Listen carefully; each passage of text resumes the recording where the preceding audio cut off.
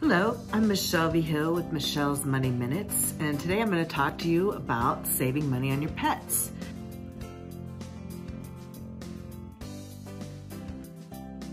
According to Statistica.com, in 2021, Americans spent approximately $109.6 billion on their pets. That's a lot of money. Compared to 1994, Americans only spent $17 billion on their pet per year. This number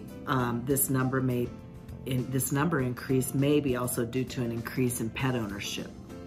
Lots of people like their pets.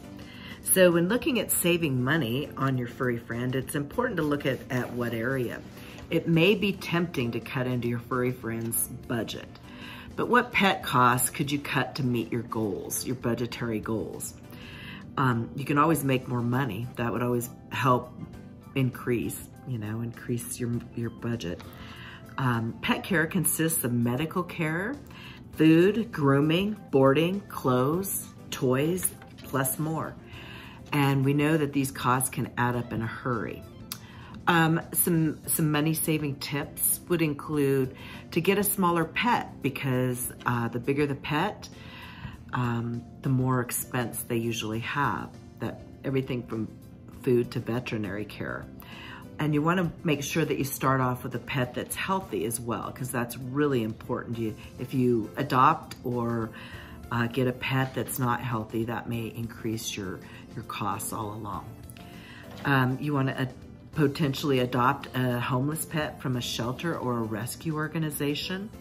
And you want to take the little animal to the vet before adopting it to check for health issues.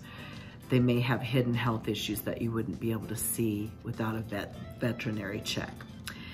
And anytime you have an animal or anytime you have any type of health issue, it costs more. Another money-saving tip would be watch for sales on pet food. Petco, I know, will match their price on their online prices in their stores. I've done that before. Check and see if other places will. For pet treats, you can use human food, nothing that's processed, such as vegetable or pure proteins. I know people who've used microwave hot dogs, turkey hot dogs, and then store them in airtight baggies for training treats. Another tip would be to get your animal spay or neutered, because litters of kittens and puppies cost money, and they're not cheap. They say, we're gonna sell the puppy, but it ends up costing a lot more money to take proper care of the mother and the babies.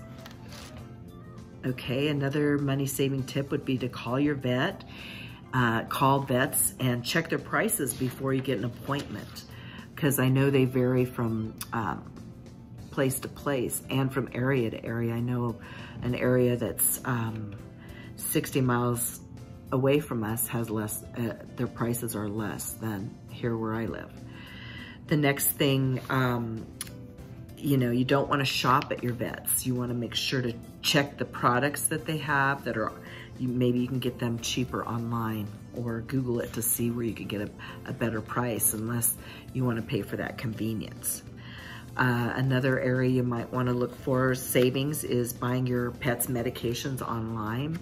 You can get your vet's prescription, have them prescribe heartworm or whatever you're going to be giving to your pet, and then you could get them cheaper at an online pet place where they dispense medications for their pets. So online can be cheaper. Sometimes not. It depends. You're going to want to check and see. You want to check out some pet insurance if it's available in your area. That may help reduce some costs, but you always want to weigh the pros with the cons, the costs with the true value of it. Exercising your pet, keeping it exercised just like us, helps for good health. Something else you might want to do is make your own pet furniture and toys, but you want to make sure that they're safe and follow best practices. Another area is grooming your own pet, bathing them, doing their teeth, hair, and nails, and ears. And there's plenty of YouTube videos to show you to teach you how to do that. You don't want to buy expensive pet products. See if you can do without or make your own. For example, like bling collars, unless you really can afford it, go for it. Maybe you want to barter with your friends for pet sitting or pet babysitting. There's lots of other ways that you can save on your furry friends. So good luck having a pet, and enjoy your family pet. And if you like this, please like and share. Thank you.